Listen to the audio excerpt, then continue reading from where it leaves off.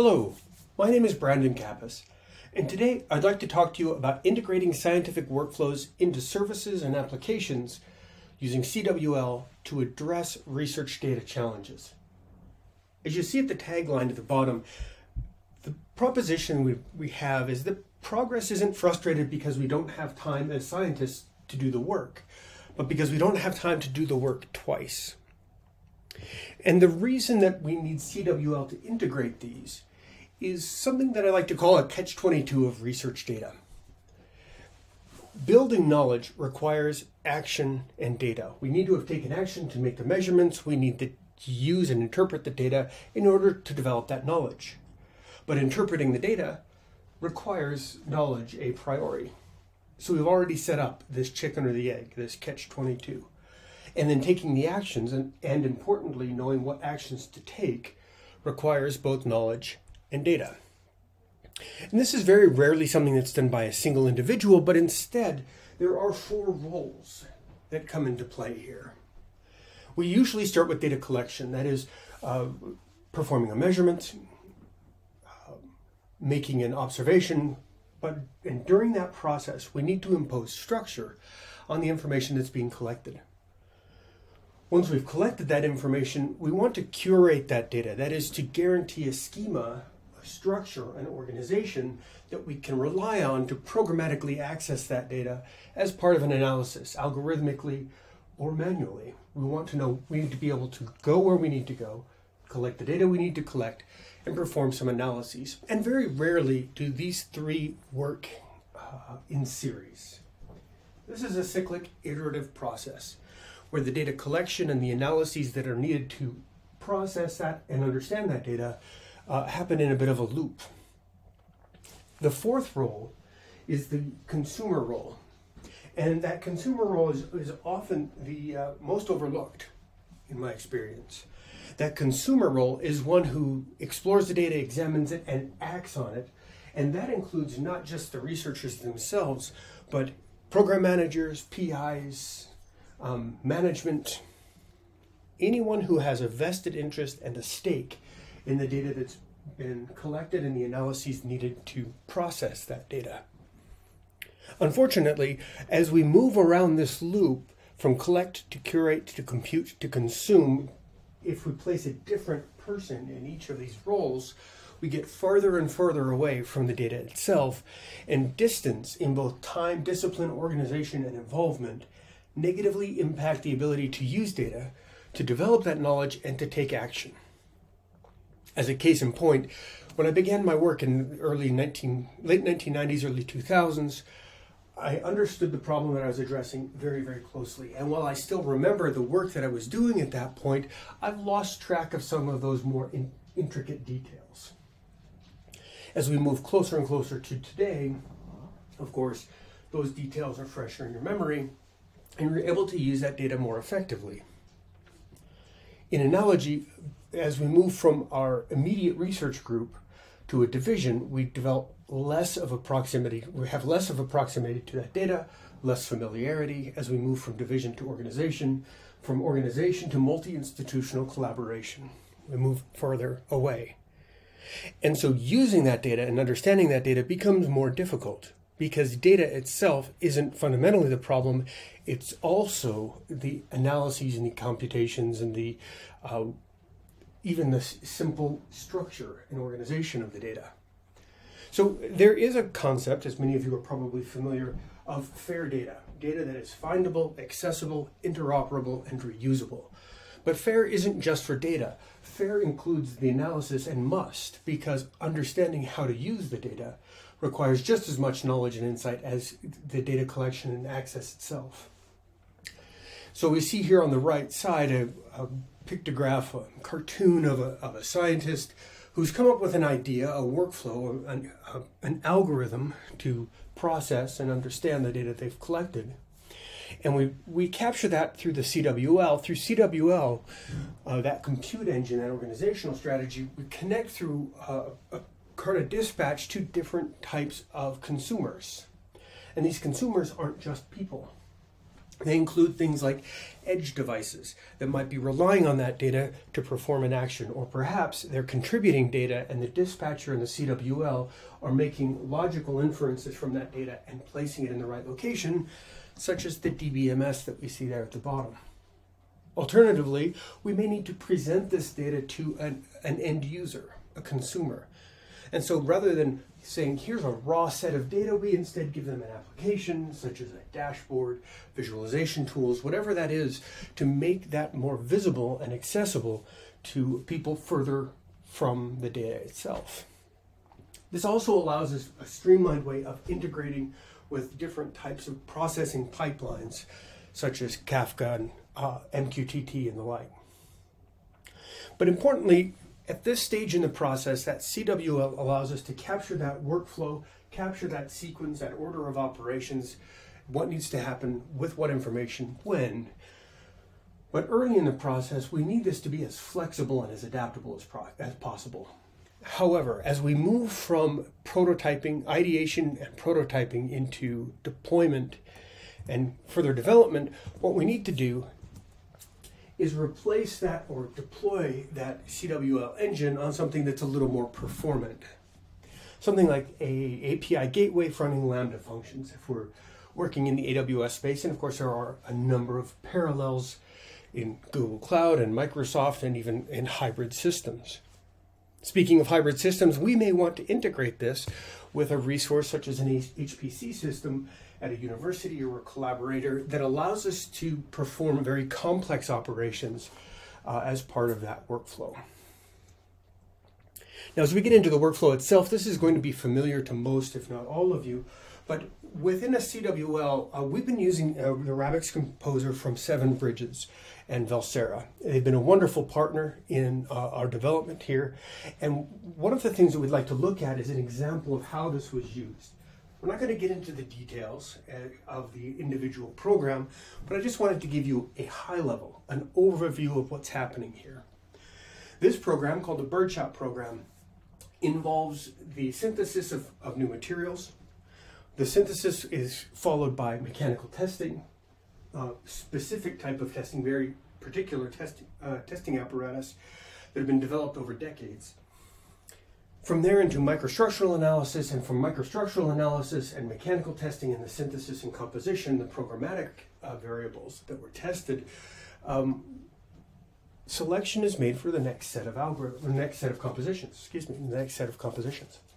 These new compositions become the next iteration, and this is repeated until the system converges on mechanical behavior that is optimal for the type of application. So at a very high level, that's what this workflow is meant to do. And as we begin building on the canvas, number 1, we first drop in a data resource, the Birdshot graph labeled number 2. And the Birdshot graph here abstracts away the details of that storage. Anyone can use this data even if they don't know the organizational structure, they don't know the access controls. It's built into the workflow, or we can incorporate that as part of the workflow that the user needs to provide, a username and password, some type of credentials. That information then gets multiplexed, split, and sent across a number of nodes. And these nodes represent these different pathways. One pathway, the mechanical testing, needs to happen in a very highly specialized way. The analysis is very specialized. This we need to correlate ultimately to those microstructural features in order to identify causal relationships between the microstructure and the mechanical response. And then both of these are fed into a third subdomain, which is a Bayesian optimization framework that selects the next set of compositions and, as I mentioned, begins the next iteration. We can collect these. Each user, each person, each contributor, each scientist in this program can create their own piece of this puzzle. They build the custom tools and workflows that allow them to capture the nuances and details of their component, and that becomes a larger part of this entire workflow. Critically, as I mentioned before, we need to be able to deploy this in other environments that are run on local systems, environments that are archived system and processes that are archived for future use. And this is where CWL becomes so very valuable. It allows us to accomplish both of those goals. Rather than extolling the value of CWL, which again, I'm sure all of you are very familiar, we can use this then as ways of delivering this value to not only our collaborators, but persisting this for the program managers and organizations that have funded research, or in incorporating that into other platforms. As an example, in the top right, the GTAD-XP program is a program that we worked at Contextualize for about 2 to 2.5 years. And while we were working on that program, that particular group was using a database built by and maintained by the Air Force Research Lab, a system called Hyperthought. And we used this organization and the capabilities of Hyperthought, the access protocols and everything with Hyperthought, to build up a data collection, curation, and analysis pipeline with them, with our partners there. And then from that, we thought, well, why can't we connect that to some other data that exists in Hyperthought, the Camden data set? And as I mentioned, this GTAD-XP took about 2.5 years to develop, but in one day, we were able to migrate the results that we had in GTAD-XP and apply those to Camden. And our infrastructure here provided a way for the analysis itself to introspectively examine that data set, identify the topological relationships between data, and integrate immediately into a visualization tool. So we could plug this into a Camden JSON profile that we see here at the center on the right, connect that with some boilerplate that we use as part of that UI development that standardizes the interface between an end user application and a compute engine, and then dictates the standard output from the compute engine that the user interface relies on to perform its work. So these workflows allow us, the development of these workflows allow us to build a corpus of capabilities that can be reused, turned around in a fraction of the time of the original development, to integrate with UI and user interface and applications specific to particular roles. And in addition, this allows us to document both the data and, importantly, its interpretation and understanding how to use that. So as an example, I'd like to show you a video here of that user interface that we were just discussing. We begin by accessing an auth endpoint, which is handled by Carta Dispatch, another Carta Dispatch endpoint that handles authentication and project selection. Once we have the project selected, we can fetch that data, and what it means to fetch data is very specific to the individual program. But now the user can access and navigate that data set with zero knowledge of the underlying data resource.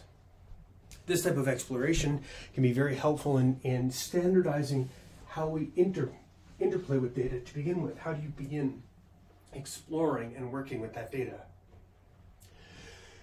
As we begin navigating, we continue navigating through this particular data set. We can expand different endpoints, look at the, different nodes within that graph. We can represent the data in this AFRL Hyperthought program as a network graph very, very easily. We can identify files that are associated with that, properties. It gives the user the opportunity to explore the individual values before switching over to a table view that provides a simple HTML document, renders a simple HTML document that provides summary information or a report that was automatically synthesized from the data, and so forth.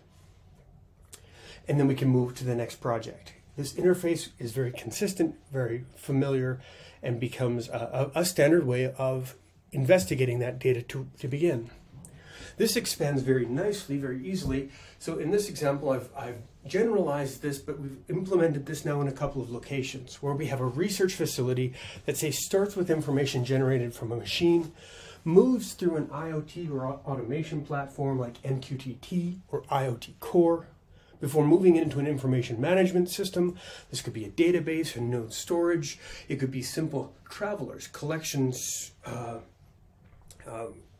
actual physical forms that are then entered into a database or scanned into a resource. And these become accessible through Carta Dispatch to applications and algorithms, as we see pulsing here on the right. As scientists and engineers develop these algorithms, those are exposed through Carta Dispatch so that we can access those through a compute platform that is FedRAMP compliant, that where this collaboration, the scalability, the incremental development, the traceability are all present before providing this in that final application.